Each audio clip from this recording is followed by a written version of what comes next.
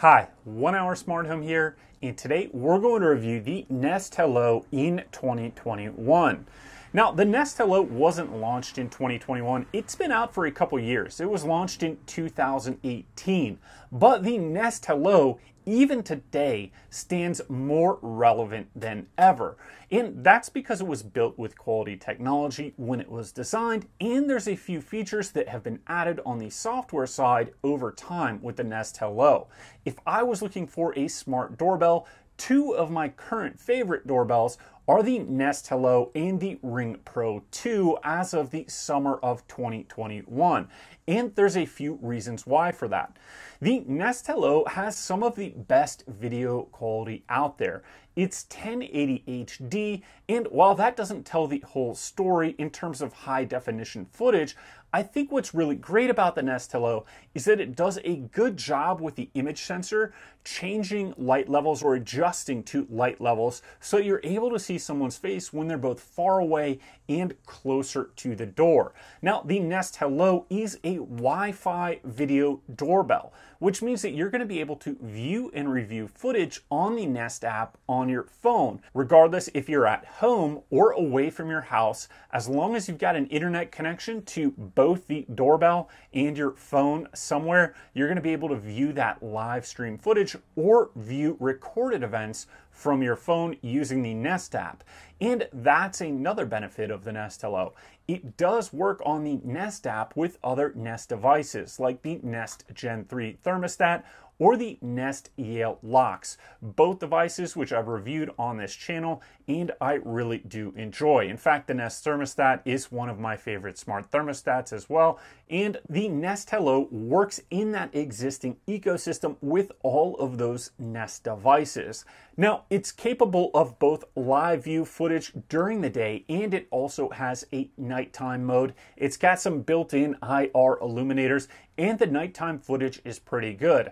I'd say out to about 20 feet, you're able to make out people and faces, but then further than that, you're going to be able to see details, but more than 20 or 30 feet, you probably wouldn't be able to read, let's say, a license plate on a moving car in front of you.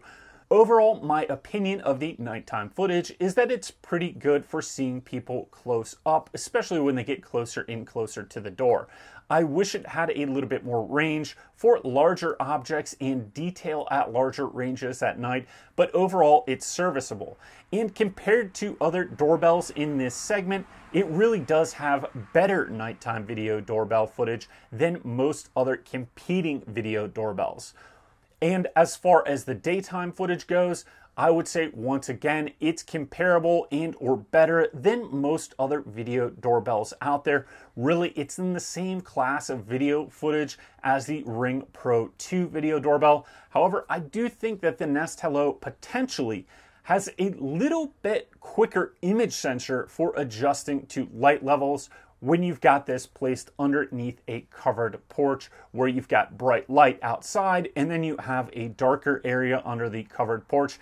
And with any video doorbell, I have found that that is the most challenging condition for video doorbells, is where you've got them underneath a covered porch and then a well-lit front yard. If your front yard has a lot of trees on it and you have a covered porch, the image sensor is going to keep a pretty consistent adjustment, but it's really hard, it seems like, for video doorbells to have an image sensor that will adjust to the full lighting level on your face when you're approaching in a well-lit yard, and then adjust quickly to your face once you come into that darker portion in front of the camera when you're underneath the porch. So I would say the Nest Hello and the Ring Pro 2 are pretty close in that department, with the slight edge to the Nest Hello, just in my experience. Now, what's unique about the Nest Hello is that it has 24/7 streaming video recording. So when you have a Nest Hello, it is always recording. It's not just recording when motion is detected. It's a 24/7 stream, and that footage is available to review in the cloud if you pay for the Nest monthly cost to store that video footage in the cloud. And I'm not even going to mention what it is per month because it seems to change all the time with Nest, but usually it's about $5 to $10 to store all of your video footage for 30 days and have it completely reviewable from your phone or from your computer. through the Nest Cloud service. Now, that's different from a lot of other video doorbells because many other video doorbells only start recording when motion is detected or right before motion is detected. So the Ring cameras have what's called a pre-roll footage. However, they are not providing 24/7 video footage recording. They are only recording video footage when motion has been triggered. The Nest Hello is always recording video.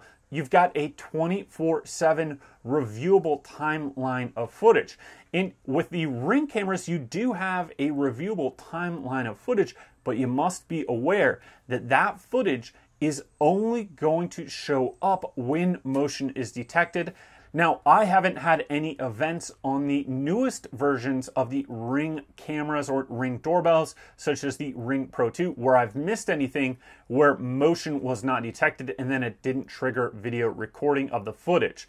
But on some of the earlier Ring doorbell versions, that absolutely could have been a possibility where the motion sensor didn't get triggered for whatever reason. Maybe somebody is coming from the side of the device and it didn't get triggered, and you may have not gotten that footage. Now, I haven't had that issue on newer Ring doorbells like the Ring Pro 2.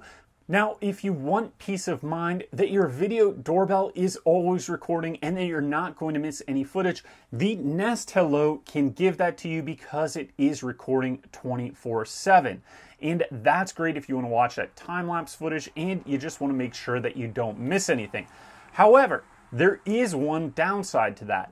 It's that your Nest Hello will constantly be uploading data to your Wi-Fi network. So it's anywhere from about 0.25 megabytes per second to 1.5 megabytes per second if you have it in the highest resolution that the Nest Hello will be uploading to your network or your Wi-Fi network through your home and then to the cloud storage solution for the Nest app or the Nest cameras. So if you've got a slow Wi-Fi network or slower upload speeds, maybe that could be an issue for you because it is 1.5 megabytes on the upload that your Nest Hello is using.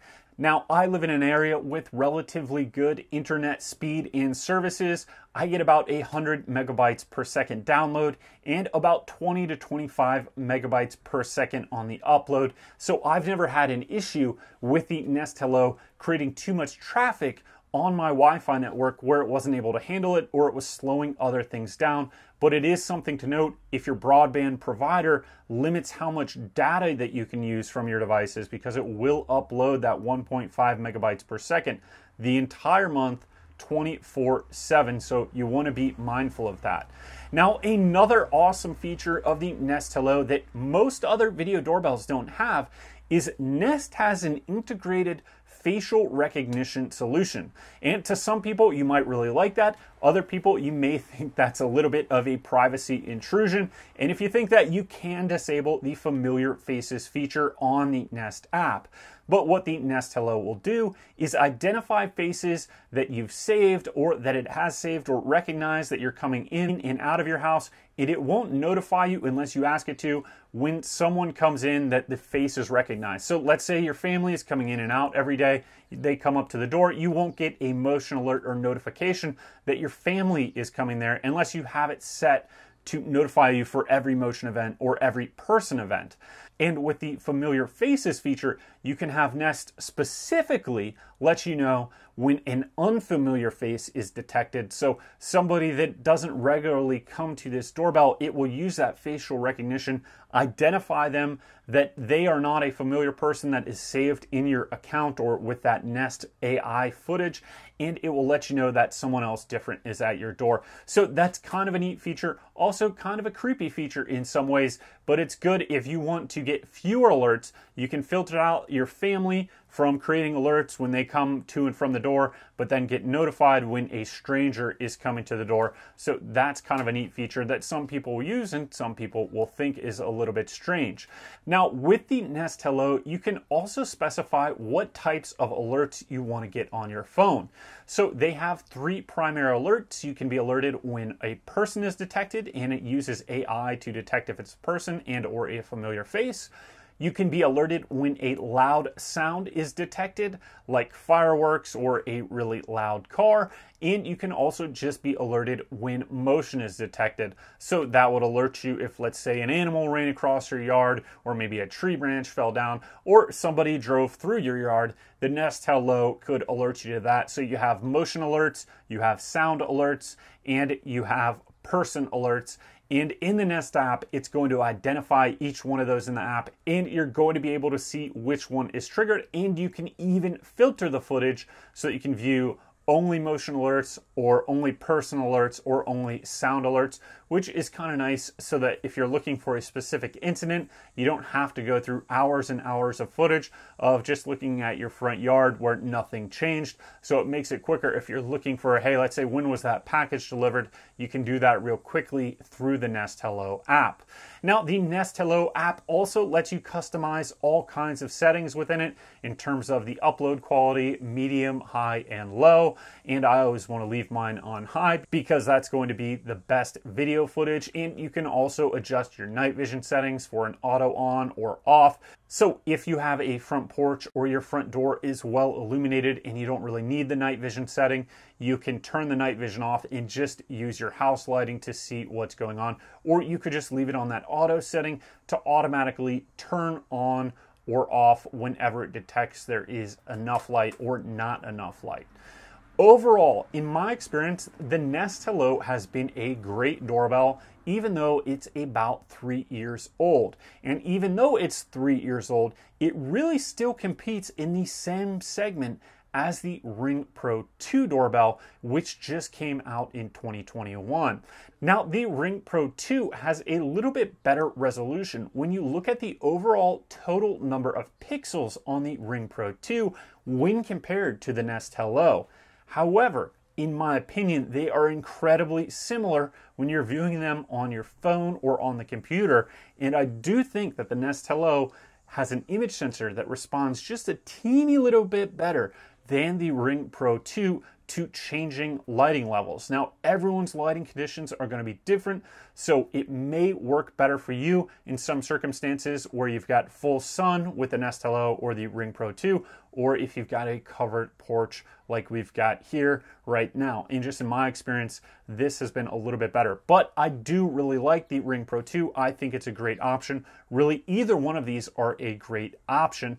The biggest difference is that Nest has 24/7 video recording footage, and typically that video storage solution is going to be a little bit more expensive for the Nest Hello than the Ring cameras.